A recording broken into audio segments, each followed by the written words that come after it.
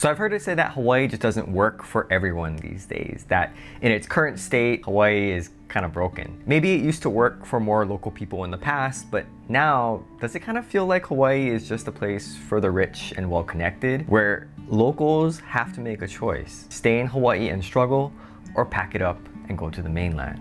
I see the online comments on social media where people point out everything wrong with Hawaii, often blaming the government, the unions, foreign investors, and those rich mainland people. Very rarely are any solutions discussed, though we shouldn't expect solutions in a limited and anonymous online forum. However, I think in this online space of video, such opinions and solutions can be expressed. And so I'd like to offer 3 ways we can start making Hawaii a better place for more people by thinking differently about housing, education, and the economy. Although this video is probably going to be pretty long, I hope that you can see that I put some time and thought into these ideas. And hey, it's half as long as Governor Ige's State of the State speech. And please let me know what you think in the comments below. And no, I'm not running for office, but if any elected officials think these ideas could work and would like to discuss it further, feel free to reach out. Housing, or lack of housing, is clearly the biggest issue in Hawaii. According to a community poll I posted, housing is the most pressing issue in Hawaii in 2022 by a significant margin. Housing costs are the largest expense most households have, and the average median housing price on Oahu is over $1 million. In the past, the state has tried to allow for limited development, mostly in downtown Honolulu, resulting in those luxury condos you see in the Kaka'ako area. While it's great that more housing units are being built, providing construction jobs for locals, we have to ask ourselves, have those projects really had a significant impact on the housing issue here? So instead of focusing on building out the urban core in downtown Honolulu, why not think differently and look elsewhere in perhaps an area that doesn't even exist yet? Chugga chugga chugga chugga chugga chugga chugga chugga choo choo. Okay, the rail won't actually make that sound, but I propose using one of the most polarizing and political projects in the history of Hawaii as the backdrop for what could revitalize the housing stock on Oahu. If you aren't familiar with the Honolulu Rail Project, we're building a rail system from West Oahu to the downtown Honolulu Ala Moana area. And with costs soaring above the projected budget and high turnover within the agency leading the effort, the rail will be one of those things that we look back on and wonder what happened. And no matter how you feel about the project, and notwithstanding the sunk cost fallacy, rail is gonna be built, and it's gonna be a part of Oahu's future for generations to come. So I propose we use the rail as the skeleton to build Oahu's much needed housing, where the rail stations themselves could serve as the hubs for housing for locals. I believe the term is transit-oriented development, and so in these TOD zones, allow developers to build affordable units only. Believe it or not, there are actually some developers in Hawaii who want to build affordable units for local families. And to incentivize them, instead of offering your typical 1 or 2 luxury tower deal that are hard to pencil in, let's work with local banks and lenders and figure out a way to bundle a whole bunch of residential and mixed-use towers, a like wholesale in bulk Costco type of deal, so that these developers know that they will have continuous work for years to come, that it will be volume over time versus just your quick luxury condo for a quick profit. I see this resulting in long-term jobs for local construction, but more importantly, it will generate hope in locals. When I purchased my place in downtown, I had to wait a few years for it to be built. So while I couldn't move in right away, I felt so encouraged as I drove into work and I saw that project being built. I'd occasionally walk by the building and I could see it getting taller after each month until eventually I moved in. Now imagine, as a local, driving by the rail stations on the freeway and you see the towers coming up, knowing that one day you'll be able to move in. I think it'd feel pretty great. And yes, rail will provide transportation through certain parts of the island, but more importantly, if we think about rail in terms of the housing it will provide, it will help solve Hawaii's most immediate issue. And that $12.6 billion price tag won't look so bad, right? Now, to oversee the development, we should create community development districts around the rail stations and allow the Hawaii Community Development Authority to oversee the process. And the Hawaii Community Development Authority already oversaw Kaka'ako, and while luxury towers were allowed under their watch, I say let's give them a second chance by giving them strict requirements for residential towers, and the public has to keep an eye on what's going on. Because there's gonna be that temptation, right, to try to maximize profits on residential development near the rail stations.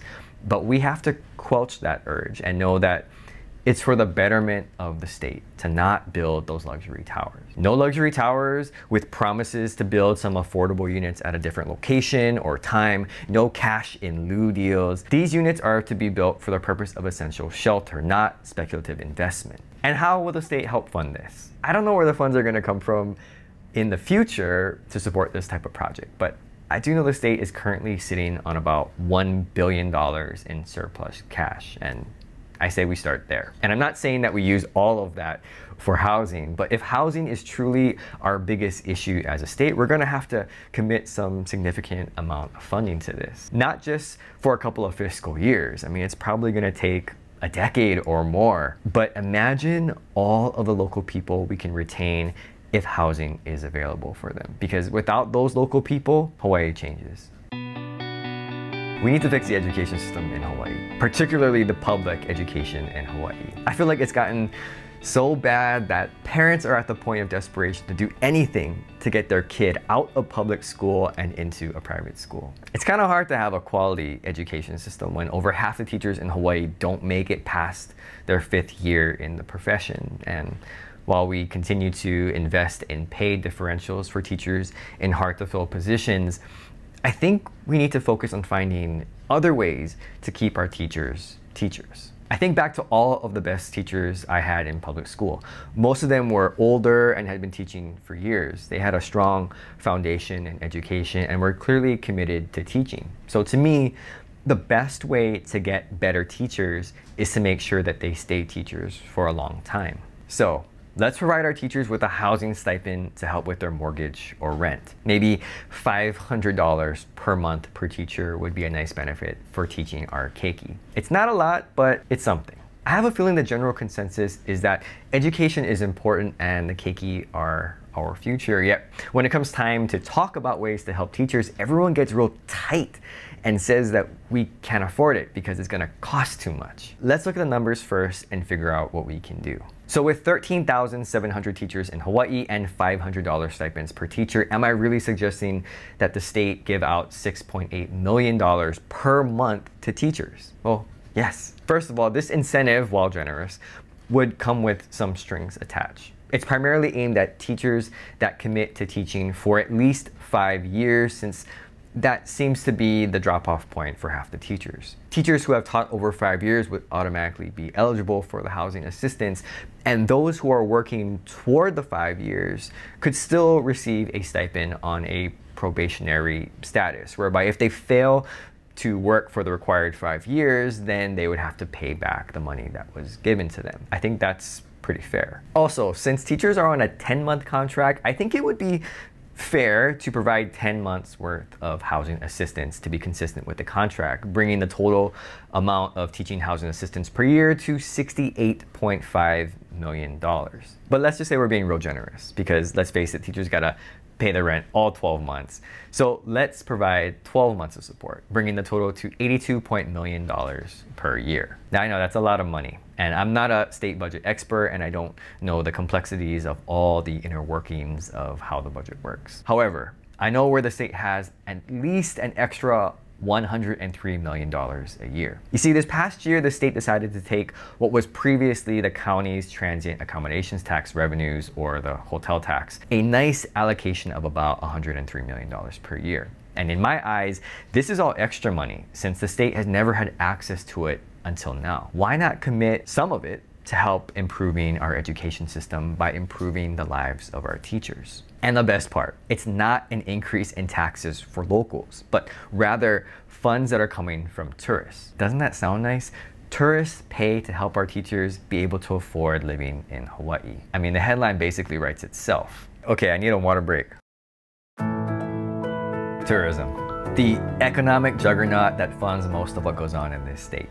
And for a long time, it seemed unstoppable until 2020, when we realized that it's very vulnerable. There have been talks about diversifying the economy in Hawaii since the pandemic, but let's face it, There were way too many distractions going on, and I really don't see much difference now versus before in terms of diversification. Tourism is too easy and comfortable for us. So how do we start thinking differently about diversifying Hawaii's economy? I think we can do it through two things: tech and agriculture. I know there's been this push to try and attract big tech or even mid-sized tech to Hawaii. We figured that's the only way locals can get high-paying tech jobs. Sorry, but tech and IT companies aren't moving here. We can try to entice them with incentives and tax credits, but with California and Washington so much better situated, why would they move here? Even the local startups in tech that we assist through accelerators end up packing and moving to the West Coast, and who can blame them? So instead of trying to attract tech companies to move to Hawaii, I think we should be investing in education pathways that would allow locals to work remotely for some of these companies. Hawaii has some intelligent, talented, and capable people. And instead of losing them to the mainland because of the jobs, let's try to keep them here by assisting them in finding jobs that would allow them to stay in Hawaii. Okay, first, we need to improve the remote work situation in Hawaii. Honolulu ranks second to the last in the best cities to work remotely. Or to put it another way, Honolulu is the second worst city to work remotely, which is quite embarrassing. What that means is upgrades in the broadband infrastructure. Second, and more importantly, let's start reaching out to some of our local contacts on the mainland and see if we could establish a workforce pipeline that connects local people with remote work at mainland companies. And I'm sure that there are some local people at some of these tech companies who would at least be intrigued by the idea of helping out other locals. And this workforce pipeline would of course help the University of Hawaii graduates who pursued higher education in the state. But it would be so valuable to those local kids who go to the mainland schools and they don't know where to go after graduation. And instead of opting to stay on the mainland, these kids can now be drawn back to Hawaii, not out of a sense of nothing better to do, but because they have a job lined up back home for a mainland company, especially one that's in their field. And along with bringing remote tech jobs to Hawaii, I think the second way we could think differently about expanding our economy is through agriculture. I'm not talking about going back to sugarcane and pineapple picking days. I'm sure just mentioning Dole Cannery brings flashbacks for some people who spent summers working at the cannery. Hawaii currently depends on importing most of its food, nearly 90% of it. And this affects the quality of the food, but also the prices. Let's try to find ways to expand our agriculture capabilities by using the technology that is out there. And rather than thinking about the future of agriculture in terms of your traditional farms, why not pursue vertical farming with hydroponics? These farms will be limited to the outskirts of the urban core, but could be incorporated in densely populated areas. These farms could produce a higher yield since the crops are grown in a more controlled environment, and energy costs for the lights could be offset by solar panels. And these farms would utilize technology and growing techniques that could qualify for higher paying jobs. I mean, imagine high-tech ag jobs in Hawaii. Because I can't think of any other way for the state to reach its goal of growing 30% of our food by 2030, unless we all stop eating rice. And I don't know about you, but I can't give up my rice. Hawaii is where I'm from and where I live, and I like to keep it that way. But I'm afraid that if we don't start thinking differently in addressing our issues, Hawaii will just be a place where I'm from and not a place where I live. And when I say not a place where I live, I'm not just speaking literally, but also figuratively, because if you're struggling so much to just barely make it each month in Hawaii, is that really living in Hawaii or merely surviving? It's really easy to point out the problems in Hawaii. If you walk around and talk story with the uncles cruising under the shade, they'll tell you what's wrong with Hawaii very loudly.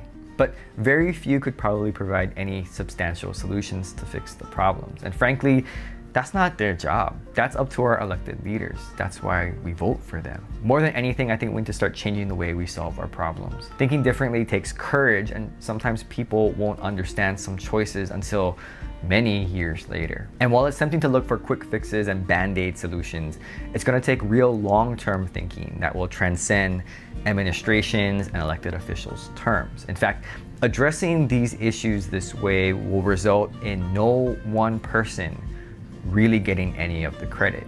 But I think that's okay, because it's not about us and who gets the credit.